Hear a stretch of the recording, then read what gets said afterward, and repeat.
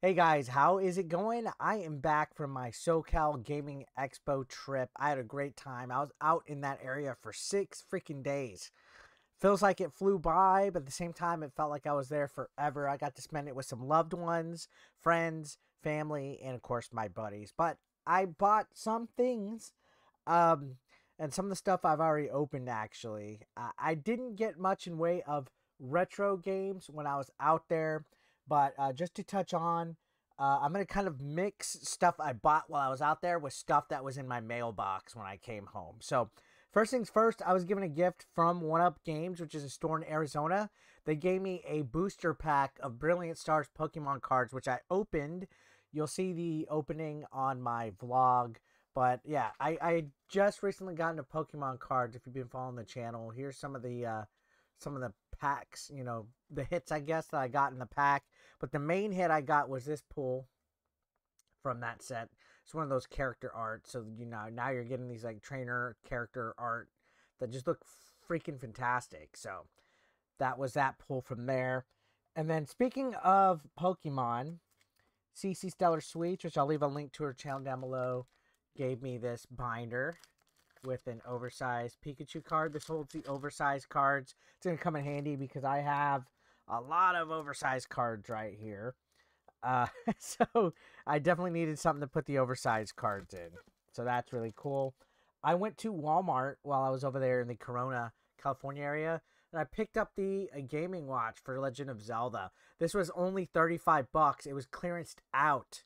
I couldn't believe this sucker was only 35 bucks. I went out and picked it up. If you guys haven't seen it, it has the first two NES Zeldas, plus Link's Awakening, a timer, a clock, and a Vermin, which is a Link version of a Game & Watch game.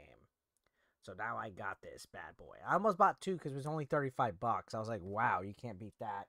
Now, at the convention itself, I went nuts on the Pokemon collecting. One thing that was given to me, and I don't have the box, was the Lance's Charizard V Memories box, which is where I got this oversized card. I'm going to be doing an unboxing of it. I already opened it. Joshy64-bit gave me the box. I'll leave a link down below in the description to his channel as well.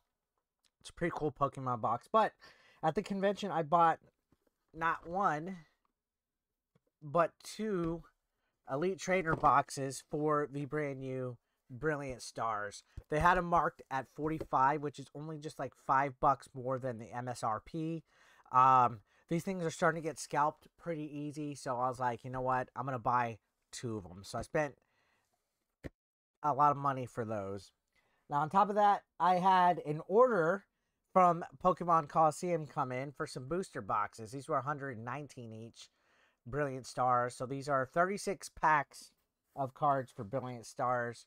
So I bought two of those. And I actually have two more waiting on me. So I have 4 Brilliant Stars booster packs coming my way in the near future.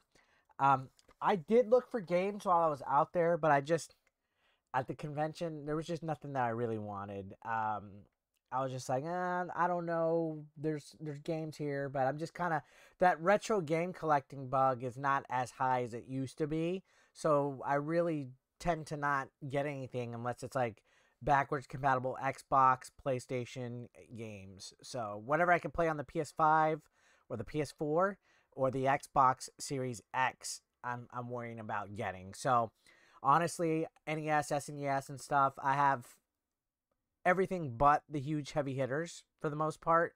So for the NES, I just kind of lean back. Now, I did get some stuff in the mail that I will be doing a video of really soon. This is a Pokemon Go Reviver Plus that was sent to my P.O. box. Basically, this is like a wristband type of device that helps, I guess, enhance and upgrade your Pokemon Go experience. It's almost like a Pokemon Plus, but with extra features as auto catch, and it auto, I guess, like spin any kind of the locations and stuff. So it basically helps your location. I don't know if it's technically cheating with Pokemon Go, but I guess it could be considered that. And then I got this cool device. This is a Wingman Converter SNES, and I believe this allows you to plug a Xbox One, Series X, S, Xbox Elite, Xbox 360, PS3, PS4, PS5, and Switch Pro controller to your Super Nintendo. So this will plug into your Super Nintendo, and you can use a modern day controller to play. So this was sent to me, and I was like, all right, that's actually really cool. So you just plug it in and connect it to your Super Nintendo. So we'll have to see how that works. You can see the different options and stuff in the back. So yeah, I did vlog the convention. I should be having a vlog come out really soon. It was a really great time. We showed the Adventures in Game Chasing movie. We sold some t-shirts. We did a panel. We game hunted for some cards. We tried to tour a little bit, do a little bit of sightseeing, but a lot of stuff in the Hollywood area and Santa Monica Pier was closed down rather early or not open at all.